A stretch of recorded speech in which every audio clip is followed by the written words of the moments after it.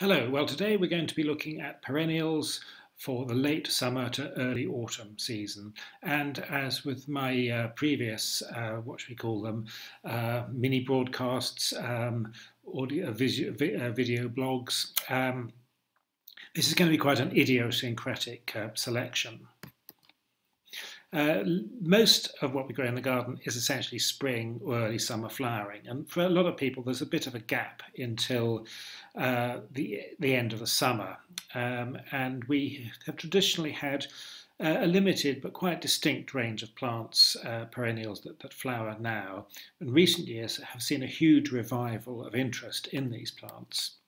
Now, a lot of these plants, in fact, the vast majority of these later flowering perennials are what we call prairie plants. They're plants that have evolved in North American grasslands. Now, whereas many European and Asian species flower earlier, there are very particular reasons as to why North America has this particularly rich late flowering flora.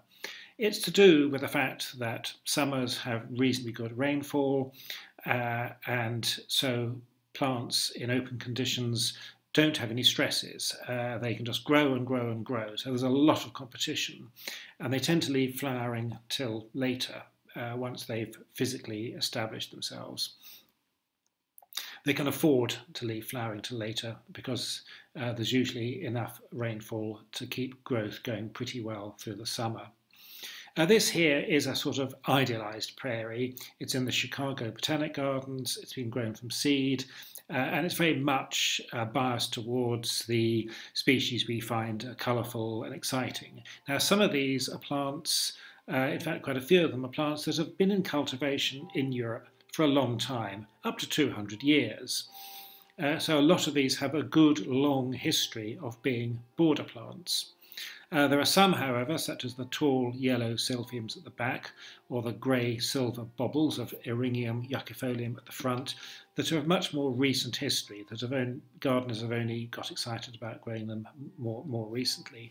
The pinky purple is a Monarda species, probably Monarda fistulosa, and this is one of those perennials that's been around in gardens since really the end of the 18th century. Now, that was a rather hyped up artificial prairie. This is the real thing. It's on the outskirts of Chicago, going towards O'Hare Airport. It's on a sandy moraine, so it's relatively short, definitely classed as a dry prairie. You can see there's a lot of grass, but also a terrific variety of perennials. And the range of perennial species in prairie is really quite mind-boggling. And really, pretty well, the vast majority of them are potentially really good garden plants. So it's not surprising that recent years have seen people turning increasingly towards North American grasslands for sources of new plants, especially since the American nursery trade and American gardeners have gotten really interested in their native flora over the last 10 years or so. The thing about prairie is that over a lot of the what's regarded as traditional prairie country, it's actually a patchwork, a kind of savanna where you have areas of woodland, areas of scattered trees, and areas of more open grassland. Prairie occurs in situations where the conditions are not best suited to tree growth, a certain amount of summer drought, fires, for example, and the western prairie is definitely too dry. The eastern of that was to do with North American Indian Native Americans managing the land with using fire. A lot of that's about getting good conditions for game, but also good conditions for great herds of bison that would have migrated from south to north and back again every year. So this was a landscape that was not just a purely natural landscape, but which the Native Americans were very actively involved in managing. And there's a lot of transitional habitats. Here we can see down towards the right a woodland edge situation and lots of colourful goldenrods and asters, things that are very familiar to us as border plants. They're not growing out in the fully open conditions, and they're not growing in the woodland, but instead they're growing in this transition zone. And a lot of the best garden plants are actually plants from these kind of zones. There are dry prairies and wet prairies. This is one I've just slung in to show you. Again, early September near Chicago, a wet prairie with a number of aster and solidago species. So, an awful lot of these late prairie perennials are yellow. The same shade of golden yellow, and a lot of them are actually quite tall, and quite honestly, for a lot of gardens, inconveniently tall. Rudbeckia fulgida is quite a shorty though, sort of knee to waist height, and it's one of those plants that comes from the kind of transition zone we've just been talking about. So in its homeland it'll take a bit of shade, in Britain and Northern Europe much better in full sun. A really cheerful, long flowering, sort of end of August through to early October. This particular variety, Goldsturm, there's quite a story attached to it, which I won't tell now, that first selected in Germany just before the Second World War, ended up with Carl Förster, the great plant breeder who managed to keep it going until it could be commercially developed later on. But slowly spreading a good low-level golden yellow with this nice dark eye. So many of these daisies do have the same rather kind of hard golden yellow colour. Slightly easier on the eye en masse is Lemon Queen, which is that much paler. This is a tremendously successful plant. Very reliable, but not particularly strongly spreading. So it'll slowly form a nice sized clump, but without going mad. And these nice, almost primrose yellow flowers on a plant coming up to about 2 metres high. Asters are the biggest group of these late flowering perennials, which, as you may have gathered by now, are all members of the daisy family. The daisy family in North America just went on a huge evolutionary binge at some point in geological time, ideally suited to flowering it in late summer, early autumn, in relatively rich soils with good sunlight and reasonable rainfall. This in fact, though, is it's a European origin aster, which tend to be usually a little bit shorter, but in many ways, in terms of us as gardeners, pretty well identical in their cultural needs to the vast majority of the American ones. Goldenrods are another classic North American genus, which unfortunately have rather a bad reputation from a couple of very vigorous species that were introduced in the 19th century and which spread very aggressively and seed quite aggressively and tend to be found in places like old railway embankments or abandoned pony paddocks. So a plant with a bit of a kind of scuzzy reputation, which is a shame because the Solidago genus actually covers a huge number of species, nearly all of which are in fact very good garden plants, and they've rather been given a bad reputation by the behaviour of a few of those early ones. Solidago rugosa forms a nice tight clump, doesn't spread, flowers for months, and is hugely popular with butterflies. Solidago goldenrod flowers, flower heads come in various shapes. Speciosa here is more of a spike rather than a plume, and some quite nice foliage. The eupatoriums, known to Americans as Joe Pye weeds, are a group of, again, daisy family, late flowering. A lot of them, by no means all, but a lot quite tall. These are well over 2 metres. They've long been popular as back of border plants. Designers like Pete Adolf have given them a bit more of an edge now. And there are indeed some shorter varieties. They're nice colours, but never sort of amazing. But what they are good for is attracting butterflies. So you'll often have a lot of very colourful butterflies fluttering around these flower heads. Most of them are spread pretty slowly. They put most of their effort into growing skywards, and they make good winter silhouette plants as well. And as with a lot of these taller perennials, they're best on slightly moist soils. In front, by the way, on the right, we've got Veronicastum virginicum, which tends to be a little bit earlier flowering. It's more kind of end of June through to early August. So I think this is probably quite a late one. Veronicastum virginicum is a great prairie plant, really good upright structure, really good as a seed head plant as well as for flowering. A relatively recently popular group, the pycnanthemums, which are members of the mint family, so they're not daisies, they're members of the mint family, and indeed this one smells very, very toothpastey indeed. These were never really introduced during the great wave of perennial plant introductions in the 19th century. They're of more recent use.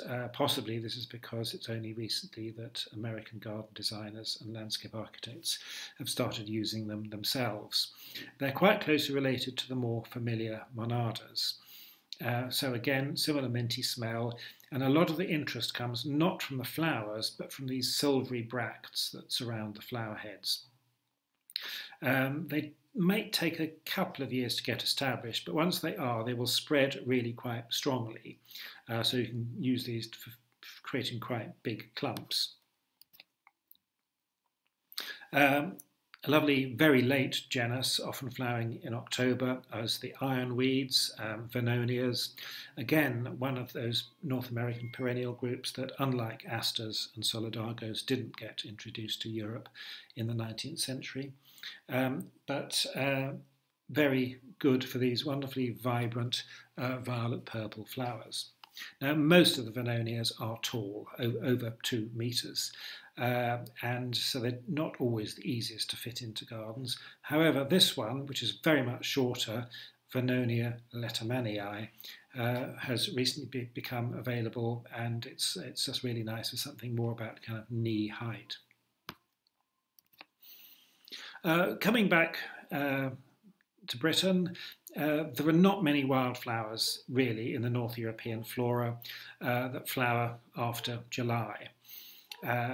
So, somewhat ironically, there's not a huge amount around for butterflies. Bees and butterflies are often hugely appreciative of our growing North American perennials. This, however, is one of our native wildflowers that does flower late. It flowers in August and September. It's very much a plant of moist soils in the west and the north of Britain. And it is a very good butterfly plant. It's very easy to grow, but you need quite a lot of them together to make much impact. When I've grown it, I've been slightly disappointed by it because there's an awful lot of space really between the little flower heads. But I've noticed that Pete Audolph has started using it in designs, which I think makes us realise we should take it more seriously. So if you can clump quite a few of these together, you can get some good colour impact. And as I said, you know, for bees and butterflies, this is really a fantastic plant. And its English common name is Devil's Bit scabious.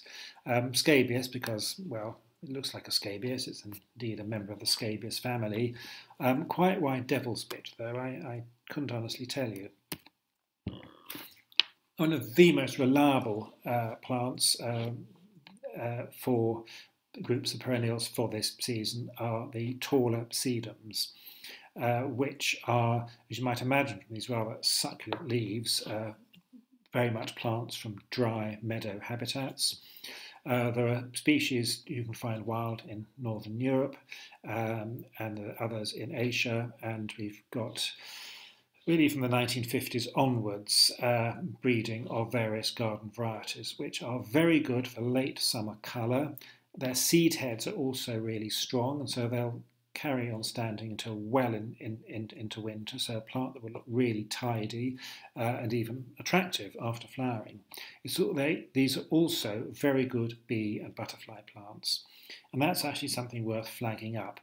These perennials that have these masses of tiny flowers packed into heads like this are ideal for honeybees and butterflies, which like to graze, going very quickly from one small flower to another.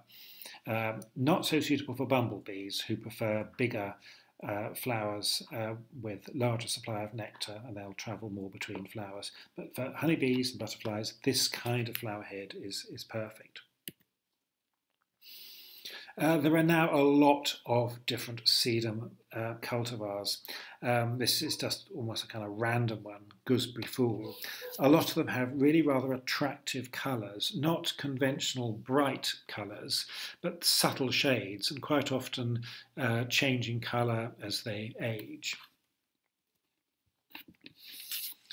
Also of European and Asian origin, the persicarias, a very, very useful group of plants for late summer colour. Persicaria amplexicoli is from the Caucasus Mountains, and it's been around in cultivation quite a long time, but recently we've had some more new varieties. A tremendously useful plant. It is a spreader, but it spreads only slowly and really quite manageably. And as you can imagine, it's a very good weed suppressor. It does best on fertile soils, preferably a little bit moist, in sun or light shade. I always found it started flowering in mid-August, but very often carry on into early October. So these nice pinky red spikes held well above this very dense matter foliage, a terrifically useful plant for the front of the border situation or for filling in gaps. A nurseryman in Belgium, Chris Gieselin, has over the last 20 years or so been breeding some new varieties. These vary in the colour and shape of the flower head and of the density and size of the foliage. So we've now got a lot more to choose from. Oh, and the geranium in this picture is one of the few really late flowering geraniums, Geranium rosanne. So this is very much August and September flowering, which is really quite distinctly later to most geraniums. I'm putting this North American here, Chelone obliqua, because it's not really a prairie plant, but more of a kind of light woodland edge plant. Very late flowering with this very fine, dark foliage. I always found it was really one of the last plants to flower in the garden, often not getting going till October. And there's a rather wonderful pure white form as well. So for a bit of shade, slightly damp situation, really a very good plant for that very end of the season. The anemones. Now we're moving now into, we're away from prairies with now more woodland edge, light woodland habitats, and these are mostly Asian plants. Eastern Asia, China, Japan, Korea has a monsoon climate, so summers are pretty wet, so you don't have anything like the dry shade problem that you have under trees very often in Europe. And so evolution has come up with quite a wide range of species that flower quite late. So the so-called Japanese anemones, which in fact are from the whole region, China, Korea and Japan, are hugely useful. Good, strong, vigorous plants, although they do take quite a long time to settle down. Very often a plant will just sit there for 3 years and leading the gardener to think, oh, this isn't doing very well, and wanting to dig it up and move it, and then finding, of course, it's not been wasting its time, it's been growing a jolly big root network. So once established, these will spread and they are very long-term plants because they'll regenerate from those roots very easily. They often start flowering in August and will carry on until September, even October. This is one of the species, but there's a good many hybrids and cultivars. And this pure white one, Honorine Jobert, is a very early selection, still really one of the best, one of the most reliable and the most free flowering. So these are plants that do well in full sun, so long as the soil isn't too dry, but are classically grown in just a little bit of shade. And their foliage is sort of big, expansive clumps, is also quite attractive and a very good weed suppressor.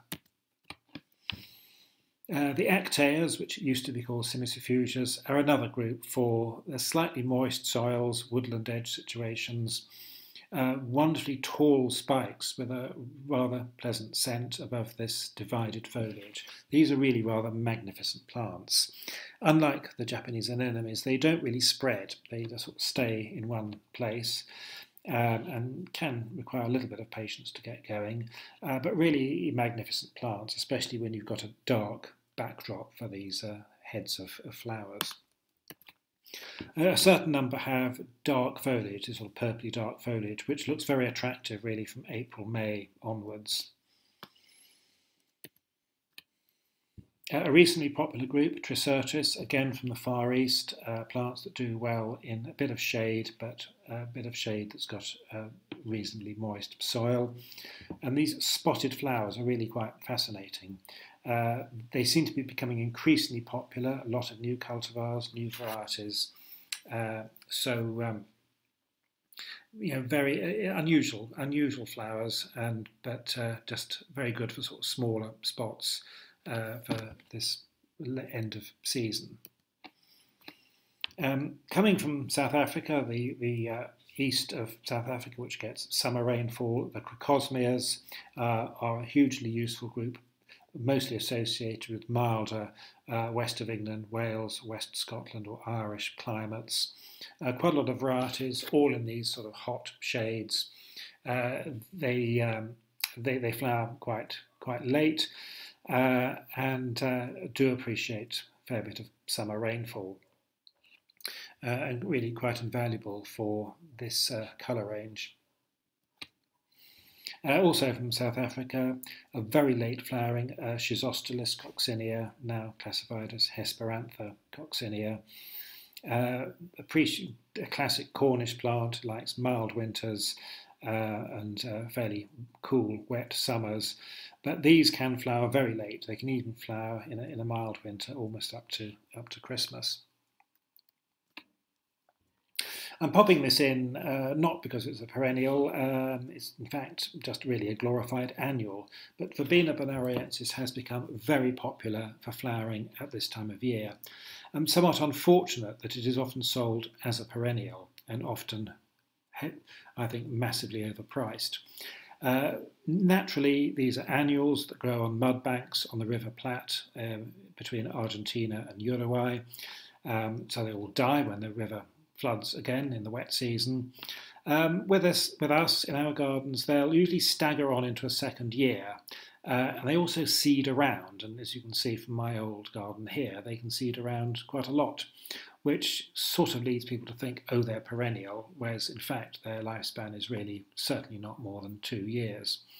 But they do seed around well, and they have this transparent quality that these almost leafless stems, you can see right through them to what's behind.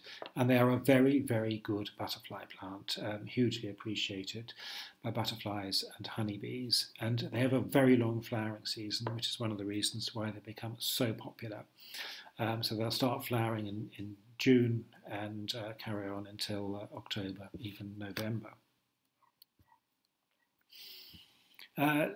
Late summer, early autumn can see some of the Asian clematis flowering, the so-called lemon peel clematis, which have these really thick, waxy flowers. These are sepals actually rather than petals. Most of them pretty vigorous climbers, but a nice backdrop for your perennials. And finally, I often think this is the first sign of autumn.